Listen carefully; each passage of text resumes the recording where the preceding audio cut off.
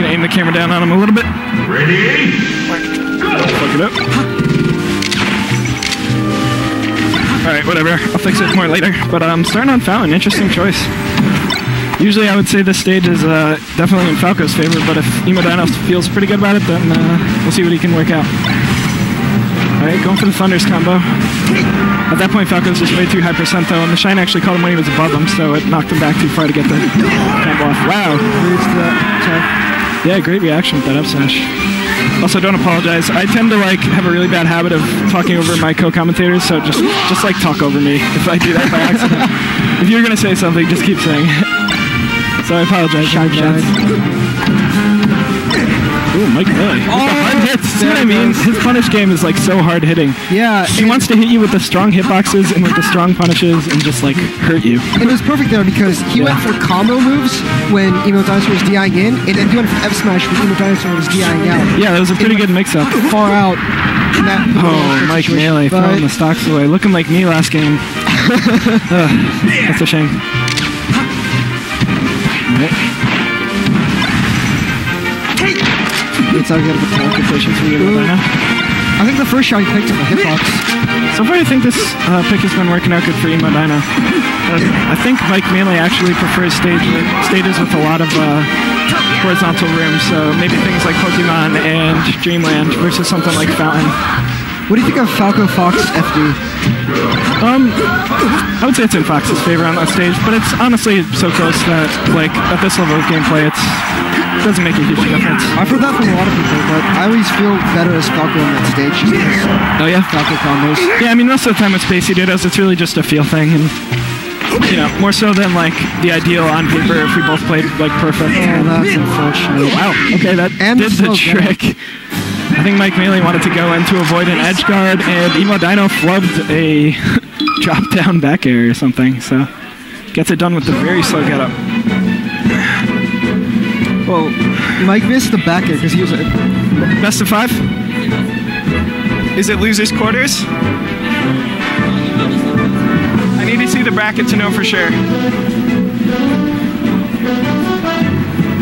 Alright, the word from Dutch Guy is that this is a best of 5 set. So how do you feel overall today about the way you played? I feel standard. I feel like I've done it one of those days. I feel bad again. In my match against Dutch, I beat him 2 or 3 stocks game 1, and then I just got bopped game 2 and 3. Yeah, that happens. According to Emo Dinosaur, I was doing really unsafe pressure. Yeah. emo10 just kind of working his way around Mike Melee. It seems like he's running weird circles around him, and Mike Melee's just not sure what to do. Trade in his favor. Yeah. emo10's always had a very good lateral game, very good dash dancing, very good mix-ups. When he plays Falco, he always has good lateral movement with his lasers, and he's always good at identifying openings and choosing when to go in. So. Wow. We are not 40 seconds in, and Mike Melee has lost. Oh my god. Nearly, that's it. Oh, God. I blinked, and it was over. It hurts. I blinked, and it was over. 42 seconds. 41 seconds. 41 seconds. Oh my lord. Mike Melee, look at me, Mike Melee. You've been banned from stream. I'm sorry. I just informed Mike Melee that I think he wants to go to FD. I would go to FD. Oh my god. Shout out to all the swords in chat. You guys are all pretty great people, to be honest. Alright, let's see if Mike Melee can make this room work. I really don't know why he went Yoshi's, At the end of that last game I was saying, he really excels on these stages where he has more room, and he took the disadvantage he had on Fountain and amplified it by going to Yoshi's. So, let's see if this works out more for him. Then again, I think Koji prefers this kind of stage too. But I don't know. Koji has said that in the past that Yoshi's is his favorite story. So.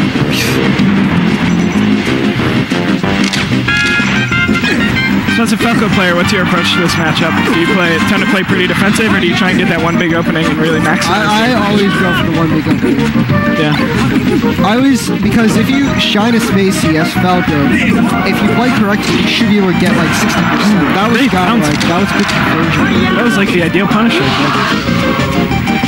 Alright, good stuff. Very quick move. He got just the right hitbox, and he got the hard punish he wanted. So. I think this is the first time Mike Mealy's had a lead in this set. Well, no, it's not. I guess it's kind of going back and forth. There's only one time that I play defensive in this matchup. That's when what Emo Dinosaur was doing right then. If Fox just keeps on the platforms, I'll just try to stay back some laser because Falcon can fall down with the bear really easy. Yeah. I mean, Fox can fall down with the bear really easy. Okay. Falcon excels when they're in horizontal position with laser. I just want to point out Emo Dinosaur's use of Shine this game. He's had very well-spaced shines, very good pressure, and he kind of weaves in and out with his pressure. So he goes in and jumps out. Yeah. He uses the platforms and falls down.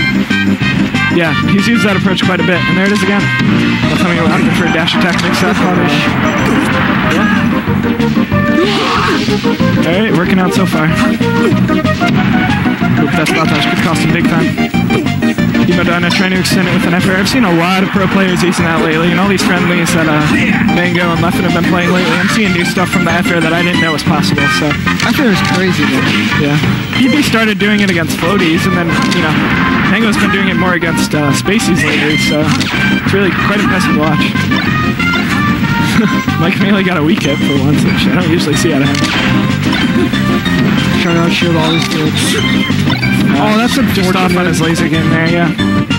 And F-Tilt might have done it for him. Thanks for reminding me to update the scores, Dutch guy. I'll do that.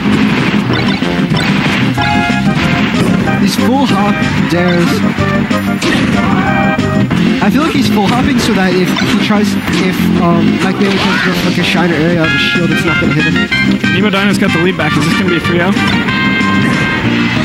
Ooh, good punish from Mike Mealy. I felt like it was going to be an F smash. I was very wrong. It's so interesting. I don't think I've ever seen Mike Mealy do like a weak hit, mix up, or like a tilt even.